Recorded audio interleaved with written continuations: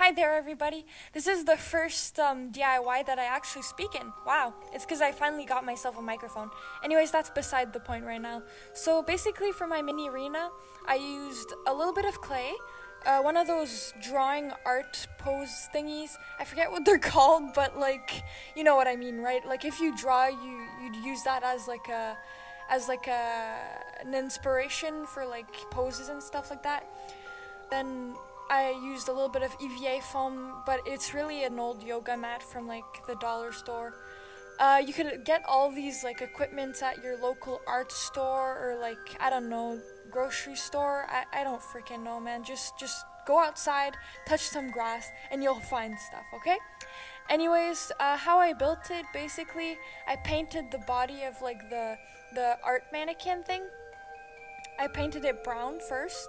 Then after I started making the tutu with the EVA foam. At first it was blue. I don't think I painted it that well, so maybe you could still see the blue parts. So I chopped it into little pieces, little rectangles. Then I just sticked it with hot glue, and then I just started painting it white. For the face, I used clay. It was, well, not really clay, but it's like a Play-Doh, but it gets dry. It's clay. Never mind, it's clay.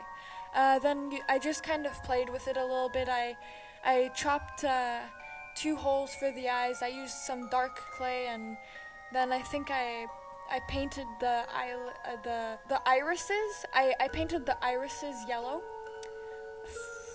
And the mouth is made with a little piece of EVA foam from an old project of mine. Yeah, I think that's it for this. Thank you so much for watching. Peace out!